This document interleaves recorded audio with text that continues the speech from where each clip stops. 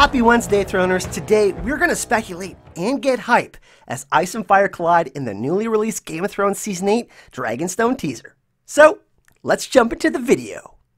The teaser starts off with the cold mist freezing everything in its path, and the symbolic representation of House Stark with the direwolf.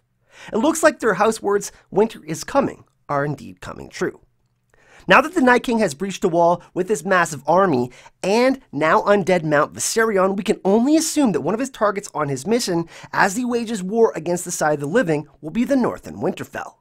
Now, an argument can be made that he should fly directly to King's Landing or the God's Eye, as the magic of the wall no longer imprisons him in the lands of always winter. However, in the finale of Season 7, in this overhead shot, the army of the dead takes on the form of what I believe to be the sigil of House Stark, the head of a direwolf. This is incredibly intriguing and begs the question of, is the Night King an ancient member of House Stark, and does he have unfinished business with the Wardens of the North? Personally, I believe he will head to Castle Black and decimate what remains of the Night's Watch before he heads to Last Hearth and Carhold. I think this would be an incredibly impactful way to start Season 8 if the Night King ends up killing the young and newly installed heads of House Umber and Karstark before we get the epic Battle of Winterfell in Episode 3 of Season 8.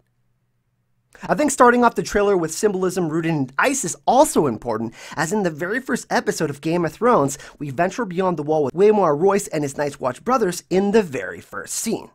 Now, does this mean that the Night King will destroy most of the North and Winterfell? That's a definite possibility. And I can't help but think that House Reed will come to the aid of House Stark in Season 8, even though we have little to no evidence that Mira Reed or Howland Reed will make an appearance in Game of Thrones Season 8. Next, we see the ice has encroached past the neck and affects what looks to be like the Riverlands, central Westeros, including the coastal areas, and Dragonstone. And not only that, we see that the ice has also frozen the dragon, taking another victim. Is this foreshadowing that another one of Daenerys Targaryen's children will die in the battle for Dawn? Perhaps it is. We know that Dragonstone is incredibly important to the endgame of the Song of Ice and Fire in Game of Thrones. Not only does it have large deposits of dragonglass, but also a wealth of information left behind by the Children of the Forest depicted within its walls with their symbols and drawings, as we found out last season. In my most recent theory video, I discussed the importance of these symbols that date back to the very first episode of the series, and how it all relates to the God's Eye and the Night King. So perhaps someone like Samwell Tarly visits Dragonstone, or Bran visits through a vision, trying to decipher the meaning of their ancient drawings and symbols. The dragons have to be a major factor in the War for Dawn against the Night King and his army, since he can continually add more dead to its ranks. And last season, we saw the impact the dragons can make when it comes to dealing with the army of the dead when Daenerys Targaryen goes to rescue Jon Snow and the others beyond the wall. But the symbolism of another dragon being frozen suggests grim circumstances for the side of the living in Game of Thrones Season 8. Next, we see the sigil of House Lannister the Lion being engulfed by flames. Perhaps this foreshadows a grim fate for Tyrion, Jaime, and Cersei by fire. I can certainly see not only dragons, but wildfire play a huge role if the Night King and the army of the dead reach King's Landing. And if Cersei is really pregnant, I believe that she will lose that child, leading her to spiral down into madness, much like Mad King Aerys Targaryen. And she already blew up the Sept of Baelor, so perhaps we haven't yet seen the worst of Cersei's actions. They did a really good job in this trailer teasing the type of atmosphere we can expect in Game of Thrones Season 8. And we can't forget that the original title of the series is A Song of Ice and Fire. I've always thought that Westeros would experience a Ragnarok-like ending. After all, Ragnarok is the colliding of ice and fire in the world of gods and men.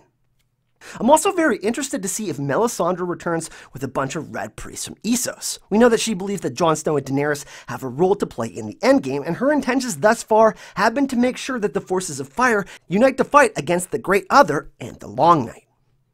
And then in the final scene, we have an extremely intriguing moment where ice and fire meet near the Trident and the God's Eye and create what looks to be like a wall of dragonglass.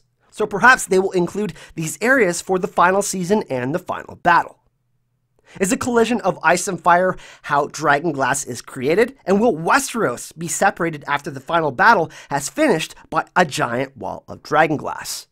Perhaps Bran will go back to view the first Long Night or to view how the original wall was built. And this will give us more clues and insights into this symbolism. Either way, it looks like there is going to be a massive coming together of these two forces, and Westeros and its people will be completely changed. And although we didn't get any new footage, I thought the teaser was beautifully put together, evoking what I'm most excited for about Game of Thrones Season 8, the final battle of Ice and Fire. But what did you think? Did this trailer get you hype? Did you think it was lacking in the symbolism department?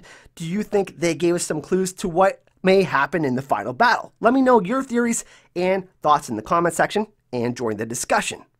I will also be doing a video on the collision course of Ice and Fire, and we'll be revisiting my Ragnarok and Westeros series this weekend or early next week, so look out for that video. But in the meantime, if you haven't checked out my most recent theory video on the importance of the God's Eye and the symbols of the Children of the Forest and the White Walker's leave, feel free to go check that out. A big thank you to all of my patrons on Patreon who continue to make these videos and what I do on the channel possible. Thanks for watching. Hype and love.